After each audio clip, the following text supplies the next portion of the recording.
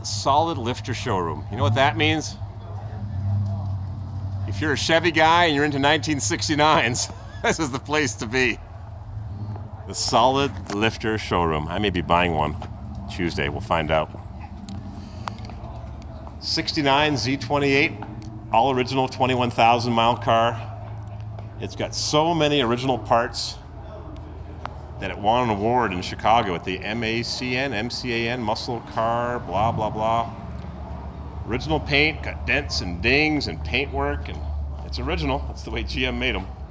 We're gonna run through here. Can't describe the cars too well because there's too much to detail here. It's got the original sports car 200 Firestones, houndstooth interior, 4-speed, tick-tock tack and sawtooth gauges, cowl induction hood and stripes. Across the laneway here, we've got a driven to the show 1969 L72 427 425. It was not listed as being available, but the guy worked at the Chevy dealership, if I understand the story correctly, and he knew exactly what to buy to go racing. 427 425, no power steering or brakes, in a Biscayne two-door sedan. It's got an M22 rock crusher, close ratio, 4-speed, bench seat, and no options at all. It's not radio delete because the radio was optional, so it's no radio option. It's plain Jane nothing. Rubber floor mats, which may have been replaced with carpet, because where are you going to get a rubber floor mat? This car was hacked by the guy's wife, ex-wife. The kid sold the motor for drug money. Where are you going to find another L72 427 425? Double pumper, dual feed Holly. It is a double pumper. No mistake there. This guy drove it with big tube headers and a 4-speed close ratio rock crusher, 355 final drive. He drove it from Burlington, Ontario. It's a Flint car, built in Flint, sold in Flint, drag raced in Flint, street raced in Flint. It provided money to buy the groceries. 69 Impala SS 427 425 convertible, buckets, console, 4-speed, 8-track AM radio. Can you imagine someone going to the showroom and saying, I want a 427 425 and I want it to be pretty? White top, red interior, rallies. No power steering. It's got power front disc brakes. Witness the large master cylinder, power brakes. And that is not badge engineered. This is a 427 425 L72 solid lifter. It's even got the air injection reactor pump, big pulley on the alternator, hard to see. This is a serious car. They even had optional hideaway headlights on these babies. El Camino 1969. Buckets, console, 4-speed, tack, gauges, AM/FM radio, remote control mirror, vinyl top, a little bit of extra chrome. This is restored and it's beautiful. It's polished to perfection. It's only a 325 horse, which is basically your station wagon motor, but it's air conditioned and it's got a stick shift, and it's restored to perfection with the hoses painted as they would have been from the factory. The Tonawanda engine factory near Buffalo, New York. The exhaust manifolds painted, just a little bit of overspray. El Camino. We've got a bunch of Huffy bicycles, middleweight, rugged, constructed, and made in USA. Go find that nowadays. 69 Nova, 396, 375 horse. Got the correct AC air cleaner, large pulley alternator, the correct stampings, heater core offset to clear the big block valve covers, tower clamps. Are they original? Well, they're probably reproduction Chinese. This car is restored to perfection. Maroon, I can't tell you the color. It's got dog dish hubcaps and red lines. Most cars back then had white walls. 4-speed Hurst shifter. No tack, no gauges. It's got an AM radio, rubber floor mat. It's a taxi cab, a 2-door taxi cab with 375 underrated horsepower. Solid lifter showroom. Another 69 Nova, L78, 375 horse. No air pump present here, but it does have the big pulley alternator. It's got the correct brackets and clamps, and it has a sticker from Dick Carroll Performance Center. big tube headers. It's a day 3 car. Took a couple of days to put the headers on, the slicks. Maybe they rolled the fender or cut it back a little bit, maybe. Yeah, looks like someone's done some trimming in there. Where are we? Right there. They may have trimmed the inner fender well lip. 4-speed, it's got little consolette, period correct Sun Super Tack. It's got the pedal dress-up kit, chrome around the windows or polished aluminum. It's got some correct stickers. Jenkins Competition. What a beautiful day 3 restoration. Power brakes, but no power steering to stop it at the end of the quarter mile from those high-speed runs. Oh, let's read the blurb. And this says, let's see, Dover White, Black, Willow Run, Michigan, February 27th, 1969. Belmont Chevrolet, Weston, Ontario. Additional fuel, front bucket seats, exterior soft trim, roof cover. It's gone. Firm ride and handling, F41, G80 Posi, J50 vacuum power brakes, disc brake front, 396, special high performance, 4-speed wide ratio M20. That was the light duty one. Wasn't the M21 what you would have ordered, or an M22 close ratio? E70 14, 4-ply, red line tires, heavy duty battery, push button radio, engine coolant, increased protection, exterior decor package, tire pressure sticker, SS body conversion, Canadian warranty booklet, super sport. Got the genuine fake valve covers. It's polished and gleaming, and it's got Prager SS's and headers and slapper bars. 69 Camaro, another day 2 car with huge tube headers, no power steering. It has power brakes. Got the correct angled neck radiator, which was particular to the big block cars, I believe.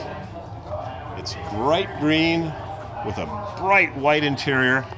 It's got some aftermarket contemporary gauges and a 4-speed with no console. Then crossing the aisle here, we've got a 69 Yenko Camaro. 427 with some Anson wheels maybe. Wow, dark green, period correct tack for the day. Stuart Warner green line gauges, AM radio. Base Camaro, no options, maybe a little bit of chrome. It's got a vinyl, halo vinyl top, and a 427 from Yenko, Don Yenko Chevrolet in Cannonsburg, Pennsylvania. We all read about these cars when they were new, and here's one in 2019, properly restored with all the correct tints, sheen, paint, looking like $1 million. And let me tell you, a Yenko Super Coupe is probably worth $1 million. And if it's not, give it a couple of months. The Yenko Super Camaro, 427, 450 horsepower. Copo car, central office production order, special edition, meant to go drag racing. Here's one under restoration. 427, 425 horse automatic. And this restoration is done absolutely perfectly, beyond reproach. Everything is perfect. Every paint sheen, every stamp on the firewall, the paint overspray, all the chrome and tin and trim and stainless is polished to perfection. The correct bolts, the correct dum-dum over the relays. Everything is done perfect, or it's not done at all. These guys could tell you stories of 427 cars. There was 5 of them stolen from the dealership. And the fellow over there bought the car. The motor was long gone, never surfaced. They only made 69 of these, all alloy, all aluminum block and heads. There's only 69 of them made, maybe another 1 or 2 for service replacement CE blocks, and he found one. And the car's being restored 40 years later. The car was stolen brand new right from the dealer's lot. They used this car, bodies at the restoration shop, to break through the chain link fence, bashed the car, and stole 5 ZL1 Camaros and Corvettes. Camaros and Corvettes, and a couple of them were recovered, and a couple of them were parted out. Motor's gone, this is gone, that's gone. Well, 40 years later, the guy is finally having it restored. Beautifully done. This one up on the hoist is a dusk blue 427 solid lifter. And And it's got white stripe Goodyears. Unbelievable car, amazing car. The restoration is second to none. Nothing, no stone is left unturned, no clamps in the wrong place. Every paint, daub, stripe, mark. They use NOS clamps when available and Chinese ones when not.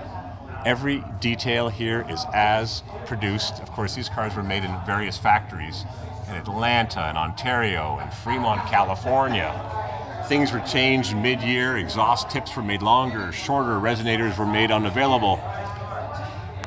Unbelievable restoration. The best restorations known to man, or second best, as good as they can get it. And that's really good, because these guys document original unrestored cars and try their best to reproduce it. The Solid Lifter Showroom at the 2019 first day of summer. Supercar Restorations, two-man shop. They got a body shop down the street, 30 miles away, and they do perfection. Another Solid Lifter Copo car, fully documented, 69 Chevelle. It's not an SS, it's a 300 Deluxe, two-door sedan, ZL1 427, 450 horsepower, aluminum block and heads, M22 close ratio Muncie rock crusher. It's a plain Jane cowl-inducted car. It's just as rare can get, but it's air pump equipped. And every washer, every nut, bolt, fastener, screw, trim, everything is as it would have been produced by GM back in the day. Bench seat, long Muncie shifter. There's good restorations, there's great restorations, then there's these restorations. And the fellows that do them, one gentleman's right there, they do serious, beautiful, top-of-the-line work. No halfway work, no, it's good enough, don't worry about it. It's either perfection or get out of my shop. The original window sticker, purchase order, car shipper report, everything is right here. This is a $7,300 car. You could buy the fanciest Cadillac for less than that. Special 4-speed trans, comfort tilt steering wheel, sport styled steering wheel, front bumper guard, special front and rear suspension, rear bumper guard, green vinyl trim, chambered exhaust. Yes! Special instrumentation, high performance unit. Costs more than the car. $4,500. Unbelievable. So it turned a $2,500 plain Jane 6-cylinder car into a $7,300 car. The engine was almost double the price of the car. Needless to say, these went to rich drag racers, probably with some fancy sponsoring. It's got the tick-tock tack, sport wheel with tilt steering, bench seat, and a 4-speed. It's a sedan, 2-door post coupe. It's got no chrome trim. It's plain, dog dishes, and you can be sure every detail on this car is as correct as can be. They had it up on the hoist earlier. It's an amazing car. Even has bumper guards. Why would you order bumper guards when you're going drag racing? Well, they did. A double Copo Chevelle. One of one Cortez silver vinyl roof 4-speed Copos. 427, 425, M21, 4-speed manual. Doesn't say close or wide ratio. You could have had an M21 with a close or wide ratio. Close ratio, you needed a steeper final drive, like a 373 or 410s, because you're starting off with a 220 first gear. It's like almost starting off in second gear. Amazing, beautiful restoration, right down to the chrome exhaust tips, the blacked out tail pan. Unbelievable cars. It's just incredible. Oh, I wish I was Patrick Glenn Nichols. He's the muscle car barn find guy. He could decode every tag here and he'd know the details far better than I would. Chevrolet Chevelle. What a great place. We're happy that people brought their cars, are sitting here describing all the details of their Z28s, their Chevelle SSs, their Camaro 427s, their Biscaynes. This car was street raced for grocery money. Street race on Saturday night and buy the groceries on Sunday. They used to win. They never marked the time in the window. He knew what it ran at the drag strip. It's got a brutal story, and this fellow drove it all the way from Burlington, Toronto, Ontario, 500 miles in the rain, trucks on the road. 427 solid lifter M22. The M22 only came with a 425 horsepower motor. Not in the 350, not in the 390 horse, only in the 425 horse. Underrated Biscayne. That's it. It's a fun video. The battery's going dead.